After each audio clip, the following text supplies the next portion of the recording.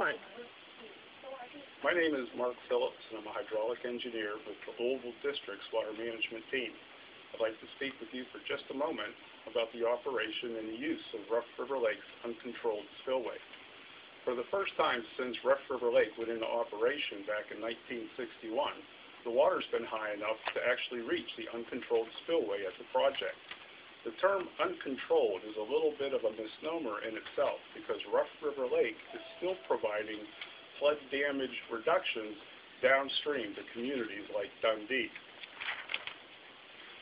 Although the current releases that we are experiencing both from the conduit and the emergency uncontrolled spillway are approximately twice what we would normally see during the winter months, they are still orders of magnitude less than the maximum inflows that have been recorded and reached during the past April as a result of all the rains that we've had.